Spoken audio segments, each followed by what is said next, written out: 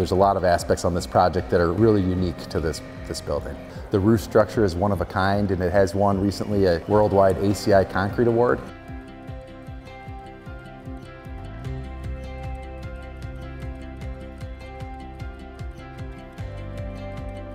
My name is James Zirbel. I work for Pepper Construction. I worked at the Arkansas Museum of Fine Arts. My role in the construction was the concrete for the blossom roof above us. Everything that went into actually building it, everything that went into getting it this way, and most people just don't realize everything that it took to get it to this point.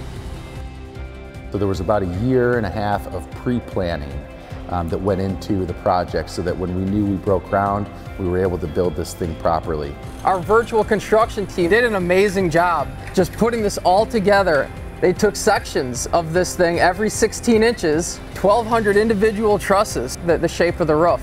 That's 5 months of planning before anybody ever set foot down here and actually started swinging a hammer. We actually started right here. The pedals on the south roof, those were the biggest. Those were the steepest and they were the biggest. The biggest ones were 45 feet long.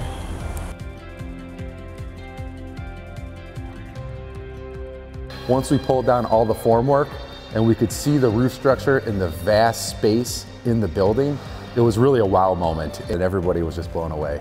Seeing the finished product or the nearly finished product it's a little surreal because so much of you went into building this, building the structure that gives you this shape, and then seeing it like this, it's beautiful. It's a beautiful building.